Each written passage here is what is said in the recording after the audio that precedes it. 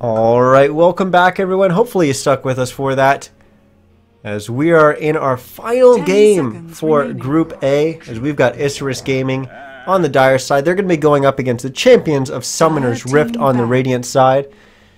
And, well, Summoner's Rift, they're pretty much...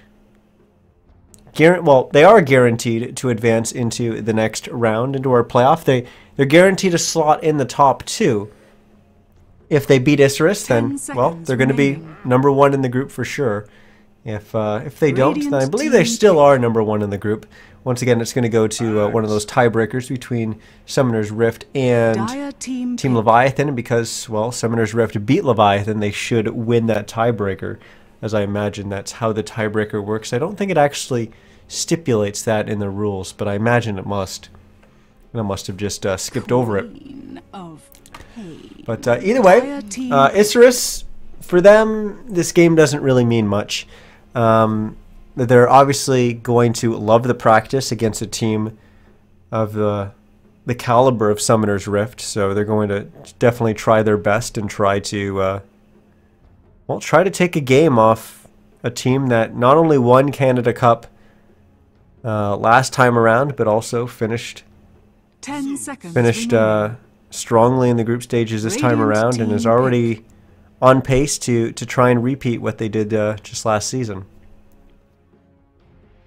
Well, I do have one injury to report that I don't think is actually going to affect the game, but Demon, he has sustained an injury. He twisted his ankle while going to the gym earlier today, and I'm not making this up. He tweeted about it. He twisted his ankle on the way to the gym, so it's 5 seconds remaining. It's on ice, and he's gonna have to play through the pain, but he is here, and it's who says there's no injuries in esports? There you go.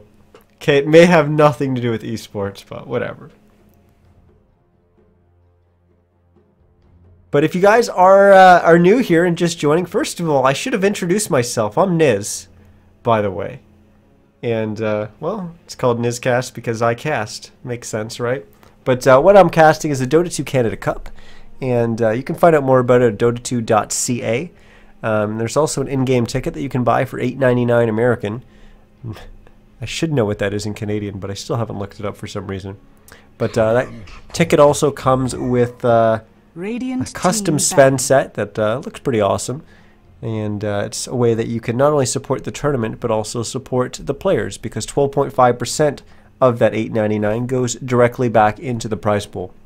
So definitely check that out if you got a chance. Also, I'm not an official stream for Dota 2 Canada Cup. Their official stream is Dota 2 Canada Cup on Twitch, so you can go check that out as well. Team ban. But let's get into this. Let's get into this draft and try to figure out what's going on here. As we got Troll, Batrider, and Huskar banned out so far by Isurus. Sniper, Storm Spirit, and Witch Doctor were the bans for Summoner's Rift.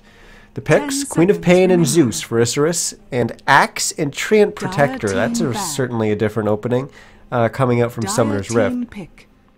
Summoner's Rift just banned out the Lion, and Isurus fired back with a Morph ban. Now it's the ball's in Isurus' court to pick, but they've already picked up the Queen of Pain and the Zeus. So two interesting pickups, two very versatile pickups. Queen of Pain, we did see her run as a support last game, might see that this game, but she's pretty versatile. She can be run in the mid lane, she can be run in the off lane, and of course, like I said, she could be run support. As for Zeus, he's kind of the same thing, although typically run in either the mid lane or support, he can also be thrown into the off lane. So Isurus not really revealing anything just yet with those picks. But now they're going to pick up a Clockwork, so that's going to reveal quite a bit. As we at least know their off laner is going to be the Clockwork. But we don't actually know who's going to be mid, whether it's the Queen of Pain or the Zeus. And maybe they don't know either. That could just be a lot of flexibility right now in their draft. And they're saying, hey, we'll adjust which one of these heroes we're going to put mid based on, well, what we see from Champions of Summoner's Rift. But they've just picked up a Juggernaut, so they're looking pretty scary thus far. Summoner's Rift, they They do play Axe quite a 5 bit, seconds remaining. and they do play him in the off lane, but they also sometimes will put it on Demon and Reserve throw it into the time. jungle. I don't think we're going to see that this game. Looks like it's going to be Banana Slam Jamma, and not Banana Slam Jamma. I don't know why I said that. Bugatti 420 on that Axe in the off lane. And Treant Protector, I don't really feel like that's the kind of hero that Demon will be playing. I believe Hero played that last time around. And of course that leaves the Juggernaut safe lane with the tree, Axe in the off lane, Skywrath Mage. Yeah, Demon's probably going to be playing Dire that. team banned. So we've got our defensive tri-lane, our safe lane tri-lane for Summoner's Rift. And Isurus picked up a Vengeful Spirit. Still not revealing who that Radiant other team support's banned. going to be. Vengeful Spirit and Queen of Pain probably would work quite well together. That would leave Zeus in the mid lane. But honestly, I don't know. There's really not anyone who's really that squishy on 10 Summoner's seconds Rift. So I remaining. feel like Queen of Pain would probably be more the stronger pick to put in the mid lane and just run Zeus as support, which will help with counter warding Dire quite a team bit. pick. Drow Ranger. And Drow Ranger is going to be the pick. So Radiant that'll team kind of pick. synergize with the 3 already ranged heroes that they have on their roster. Drow, of course, making it 4. Zeus, I mean, he is ranged, but he doesn't really auto-attack all that much. I should mention the last 2 bans. Zelina was banned out by Isurus, and Phantom Lancer was banned out by Summoner's Rift. Now they're going to look to pick their last hero here, which should be going in the mid lane 10 against, seconds remaining. I'm assuming, the Queen of Pain. That's going to be a Templar Assassin. Interesting pick. Very interesting pick.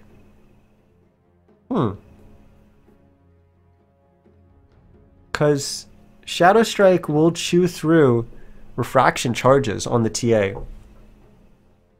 But TA still does okay against the Queen of Pain, so. It's also a hero that you can also kind of jump on the Drow Ranger, if need be. Interesting. Well, we already see who selected those heroes, and well, I'll actually just introduce it with the teams. On the Radiant side, we have Summoner's Rift playing their Templar Assassin. Prepare Is going to for be battle. Brax. It's going to be Brax on the TA. We got Hero playing the Treant Protector. Demon Red Bull is going to be playing the Skywrath Mage. We got Bugatti 420 on the Axe. And Banana Slam Jamma is going to be playing that Juggernaut. And oh my god, that's an awesome sword. That thing's gigantic. What is this? We got to check this out. I can't. DotA TV, please. No. There we go. We got it. Let's just close this. We've got important things to do here. What is this? Defender of the Ivory Isles. I don't feel like that's new at all. Okay, I'm just out of the loop. Whatever. We've got a Dire side too. Let's introduce them. Isurus is going to be playing on the Dire side, playing their Vengeful Spirit. It's going to be fullback. 30 seconds to battle. Papita is going to be on the Drow Ranger. Up in the top lane, we've got DDX on the Queen of Pain. Dolce Mania is going to be on the Clockwork. And Nidara is going to be on the support Zeus.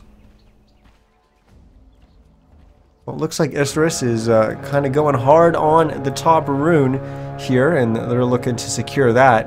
And they've even picked up a set of sentry The wards. battle They've begins. split them, so one's on the Zeus, one is on the Queen of Pain. Of course, she's going to use that to help her lane a little bit better against the Templar Assassin in the mid lane, as we see Brax is indeed going to be there, as he's been pulled a little bit. He did buy a Wraith Band, so he's not rushing bottle, but he should be able to get a bottle up pretty quickly against the Queen of Pain. And I see Queen of Pain also going a stats route as well. You are not really simply not worthy. bottle rushing either. So that's our mid matchup. As for our top, it looks like we're going to have a dual lane. It's going to be the Axe and the Treant Protector. They've actually ran this lane a little bit earlier on in the tournament. They're going to be going up against the Vengeful Spirit, the Zeus, and the Drow Ranger. And in the bottom lane, we've got, well, Clockwork, who's taking a little bit of damage here, but he's going to be going up against Juggernaut and Skywrath Mage. There's a Demon may actually get first blood here on Dolce Mania. Nope, never mind. It's going to bring him down to 12 HP. But he will just barely survive there. Demon taking quite a bit of damage himself. But he doesn't have the luxury of a healing salve like the Clockwork does. So he'll have to wait a little bit longer for the Tangos to heal him up. Hero getting a right click off onto fullback, and you just saw how much HP fullback lost there just from one right click from this tree, hitting for 86. And it's basically a hero with double damage at this point, using the Leech Seed there to not only get a little bit more damage in on that Avenge, but also return a little bit of health from any kind of harass that hero had already received. Nidara playing quite aggressive, pushing up past this, trying to force back hero, but this dual lane is just so tanky, and it's hard to really get any damage in and hard to really push them back. Axe and Tree are just so defensive and so tanky. That's what I'm looking for. I just didn't come to mind. Another set of tangos is going to be brought out to the mid lane for DDX. He's taking quite a bit of harass, and he had to buy a set of tangos before he was able to get his bottles. So Brax doing a good job there. Lincoln, his side blade hits up onto DDX and forcing him to buy that little bit extra regen. How's the bottom been going? Looks like Demon has got his HP back up, but hasn't really been able to deal too much damage to the Clockwork recently, as it's been a little bit more passive here. As Clock's managed to get about 3.5 levels, trying to do a little bit of a cheeky play there, maybe trying to turn around and trap Demon in a set of cogs with a battery assault going on. As notice he hasn't skilled any. He's skilled 1 point in the power cogs. Notice he hasn't put them into stats, so it's not like he's going some cogs and 2 points in stats build. He's just waiting to decide what he's going to do with those skill points. Whether he's going to put 1 into battery assault, 1 into flare, or 2 points in flare to help him with last hitting or controlling the lane, or maybe even put 2 points into battery assault if he's able to trap Demon in a set of cogs. In their top lane, nothing really out of the ordinary going on so far, as just kind of typical and surprisingly, actually, when we look at the last hits. This Axe has managed 9 and 2 so far. Of course, he's got a little bit less than the Drought, who's at 12 and 4. But he's doing quite well, though. He's going to play maybe a little bit too aggressive here. He's going to get stunned up by the Arcane Missile. And they're going to try to go hard on this Axe, but he's going to be perfectly fine, as Tree Armor's pretty damn good, especially with Leech Seed as well, healing him up. And Bugatti 420, it's almost like he didn't even take that much damage. He's already over half HP. And it was overall a pretty good exchange for them. As for our mid lane, Brax seemingly dominating it thus far at 20 and 5 CS compared to the Queen of Pain's 12 and 6.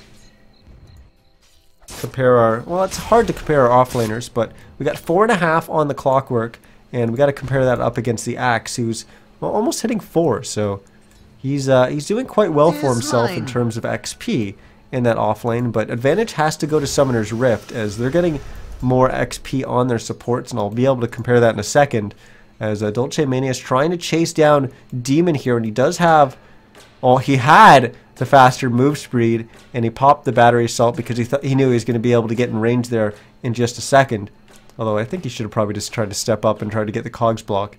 But that courier came in, delivering that boost of speed just in time for Demon to allow him to not feed.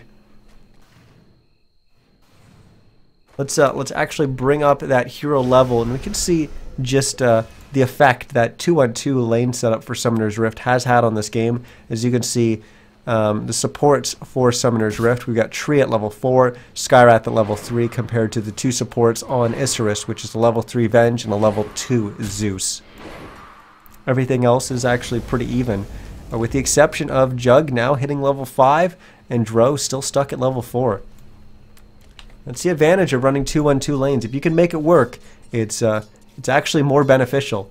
But if you can't, then it's all about securing the farm for your safe laner. If you're not able to do that, then it's typically not worth it. But Summoner's Rift not only able to secure that farm for the safe laner, but able to run the 2-on-2 setup and get a little bit more XP and gold out of their lanes than you typically get.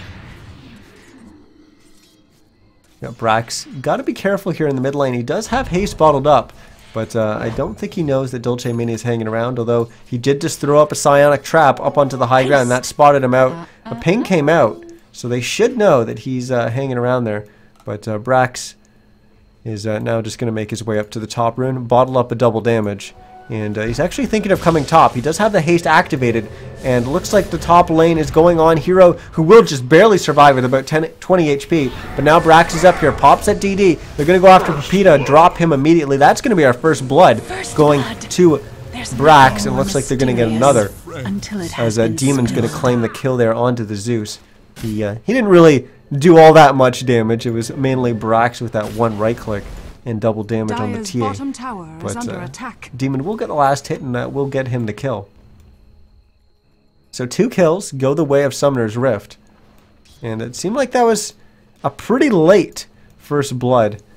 But we're only just under 7 minutes into this game, so it's really not that late overall.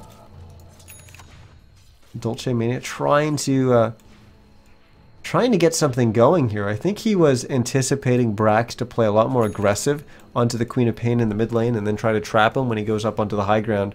But I think he just needs to go park himself in a lane and just get that level 6. Not sure why he's roaming around pre-6.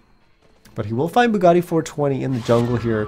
And, well, they'll just kind of wave at each other and go on their separate ways. But it's really unusual that they've put Nidera down in the bottom lane and that Dolce Mania is walking around. It doesn't really make much sense at all to me, because this is a level 5 Clockwork, not level 6. He doesn't have hookshot available to him. Without hookshot, he's not going to be able to get on anyone. Right now, he's just kind of wasting time and falling behind. I'm sure there's a reason why they're doing this. I'm not sure what it is. Dire's bottom tower has fallen. Now he's going to try to farm up a little bit in the jungles too. Interesting. We have Bugatti 420 with an illusion rune making his way up to the top. He will run into fullback, but Pepita's there as well. And fullback feeling the pressure. He'll actually have to throw out the arcane missile to stun up, or magic missile. I keep calling it arcane missile. I'm sorry. It is magic missile. But now Bugatti 420 is in trouble as DDX TP's on up. He will get the taunt off onto DDX and the creep wave, but he's not going to get as many spin procs as he needed there. As DDX dropped down to about half HP, but they were able to get the kill. So the first kill for Isurus is on Bugatti 420. But you have to feel that they're going to have to do something to Brax, as he's kind of running away with it in the mid lane. And on top of that, Banana Slam Jam has just been completely left alone in the safe lane. He's already claimed this tier 1 tower and already starting to pressure the tier 2. As he's at 67 and 12 CS compared to the safe lane farmer on Isurus, which is the Drow Ranger at 41 and 6. So unfortunately, Pepita not able to keep up. And part of that is just because of the amount of pressure that duo lane of Axe and Treant Protector were able to put on that tri-lane of Isurus in the top lane. Dolce Mania now sitting in the bottom lane, trying to get 6. Still hasn't gotten 6. I just can't comprehend why they were roaming around on the Clockwork, what they were trying to accomplish. He just needed to sit bottom for, you know, maybe another 20-30 seconds, and he would have got 6. It's weird, really weird. I wish we were able to listen to what Isurus is kind of communicating. Although I guess it would probably be in a different language. It certainly wouldn't be in English. But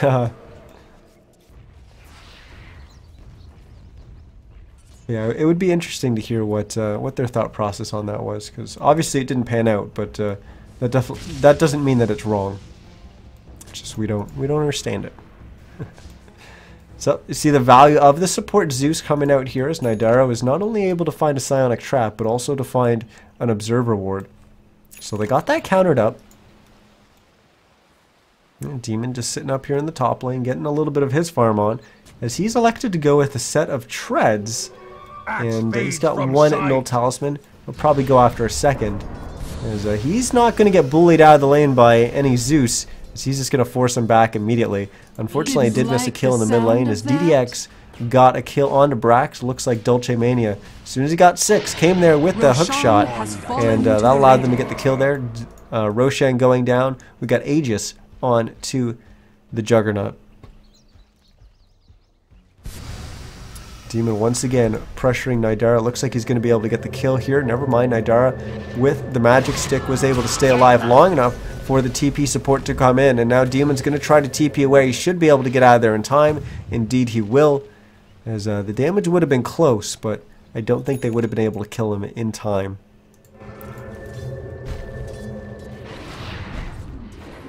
We do have level 8 up on Hero, and let's actually see how much gold they've managed to get on these supports, and you can just see the difference. 2100 gold on the Treant Protector, 2800 net worth on the Skywrath Mage, compared to 1500 and 1200 for the two supports on Isurus. Huge difference, but there's still that difference at the top as well, as the Juggernaut up at 6k, the TA at 5500, Pepita only managing 4500 on the Drow, 4400 for DDX on the Queen of Pain. So differences all over the place, and that's just going to add up to, you know, a little bit here or there, but it's going to add up to quite a substantial lead. And we can take a look at that right now for the net worth, as we see Summoner's Rift already over 5,000 gold ahead of Isurus. It's actually getting close to 6,000 now. As XP is going to look similar as well, as they're over 4,000 XP ahead. And that's definitely the advantage of running those 2-1-2 lanes. But you know, we only see it's a 2-2 game. You know, it may actually become 3-2 here in favor of Isurus. As Banana Slam Jamma, almost getting picked off. Indeed he will, but he does have that Aegis, so he will come back up. There is a little bit of support coming in. Bugatti 420 is going to try to run in, but he's going to leave, and probably smartly leave the Juggernaut to die. But while that was going on, Summoner's Rift managed to get a kill onto Pepita. He died somewhere around up here in the Dire Jungle. Hero and Demon managed to combine for that kill. Bugatti 420 did find Dolce Mania, who will throw down the cogs, but I think he wanted to push away Bugatti 420, but it pulled him in with him. With full back there, they will stun up the axe, but as soon as he comes out of that stun, he just chops off the head of the Clockwork and then chops off the head of the Vengeful Spirit. So it's a double kill for Bugatti 420. And Summoner's Rift, just like that, pull out ahead to 5-3. For just a split second, Isurus was ahead in kills, but Summoner's Rift quickly changed that right around. Quickly try to cycle through our items here. We're looking for the blink timing on the axe, and this should be it on the Courier, which I can't select. There it is, as it just delivers the axe, or the blink to the axe, and we also have a Desolator going to the Templar Assassin. So Brax has that. Demon did pick up second Null Talisman. He's got another 1,500 gold on hand. We've got Arcane Boots on Hero for the Treant Protector. And that leaves Banana Slam Jammu. Not only has Mask of Madness, but he's also got the recipe for the Yasha to go with his Blade of Alacrity. Just needs the Band of Elven Skin to complete that. Middle tower is under attack. DDX has been struggling quite a bit. He's only sitting around 1,900 gold on hand right now, but hasn't built anything outside of his Treads, Null Talisman, and Bottle. Nidara has his Soul Ring as a support Zeus. Fullback, just your typical support items and boots. And Dolce Mania has picked up an Urn to go with Tranquil Boots, but still a little light when it comes to Clockwork items. Pepita does have a Mask of Madness as well.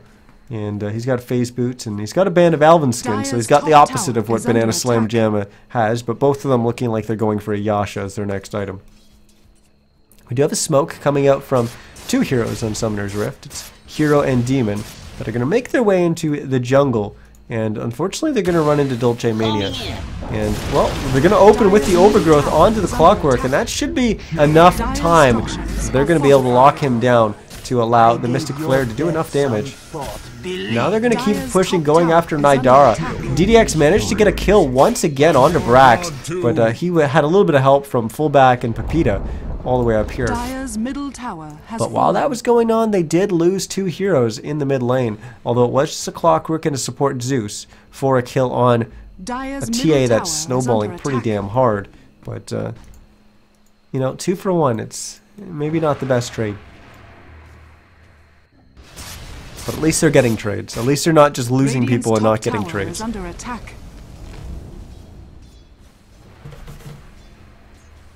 Bugatti 420 heading up here just to defend in the top lane.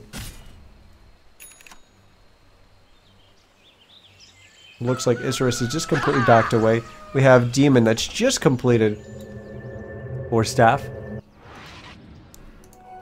Brax respawning. I'm not sure what they're laughing about. Illusion. I unfortunately missed it. The mysteries renew me. Bugatti 420 has picked up a staff of wizardry. Interesting to see whether he goes for the force staff, which axes usually go for, but Yule's is always a potential item pickup. Gives him a lot more mana regen, which sometimes axes will struggle with. We do have the nature guised axe, but he did just walk past not only an observer ward, but an observer ward with a sentry, so they know he's there, and it was pinged out immediately. And they're just completely evacuating as they're running away. Well, the Benj is running away from these damn jug illusions, but everyone else was just kind of backing away because of that, as they were pretty clear that they had no chance defending that tier 1 tower, as it's just fallen, and they didn't really do anything to prevent it. Bugatti 420 will blink in, get a taunt off, and they're going to get that kill without even having to drop the Mystic Flare. That's, of course, still off cooldown. So they just quickly clean up a kill there on the support. Now they're going to make their way back up to the top. And they need to be careful rotating back up here. Isurus does, at least. As they don't want to walk into the Heroes of Summoner's Rift, especially trying to breach this, this ramp. But even when they don't, they're still going to get picked off. It's Bugatti 420, Banana Slam Jam, and a Brax all running right past the tower. They don't care about a tower. It's only 18 minutes into this game, and they don't care at all. They're just going to run right past it, as they've got complete control of this game. Dolce Mania getting a little bit of a battle with Demon. He will hookshot away to Bugatti 420, but that's not the safe way out, as he'll get cleaned up as well. 10-4 now. The total for Summoner's Rift, as more LOLs come out in chat. These guys are having fun with it. They both realize that this game basically means nothing in terms of the tournament, so they're having a little bit of fun with it. But already Summoner's Rift breaking the base. They've just dropped the tier 3 tower. They're going to go after a set of racks, but DDX will jump in, throws out the Sonic Wave, hits a bunch of targets, but he will go down. Fullback goes down as well. Now Nidera is going to go down. So just like that, 3 heroes go down for Isurus. No one falls for the side of Summoner's Rift. The closest was Hero, who did TP back to Fountain. But with those racks fallen, they'll just back away. They got what they came for. They'll go back, they'll do a little bit of farming, they'll get the HP and their mana back up, they'll get the cooldowns of their ultimates going again. And they'll look to push probably high ground one more time and just end this game. Brax getting a Blink Dagger, so he's going to have that so that he can jump in, better position himself in the team fight. And Axe has also picked up a Force Staff, so he also has the ability to reposition himself in the fight a little bit better as well.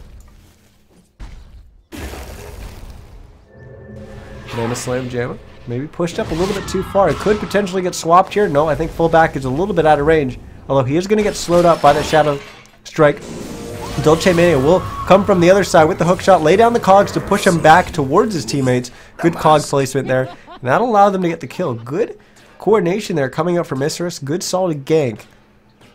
But they're going to need a lot more of that if they want to come back in the game. Unfortunately, now they just lose their Zeus up in the top lane to Brax as he continues to snowball in this TA, although he's only at 3, 2, and 4. But it seems like he's just gigantic in this game.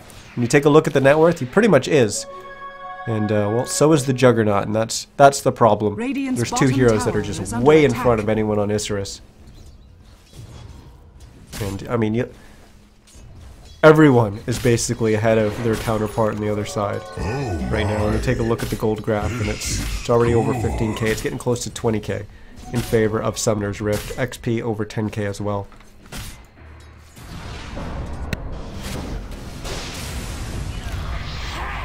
My dreams.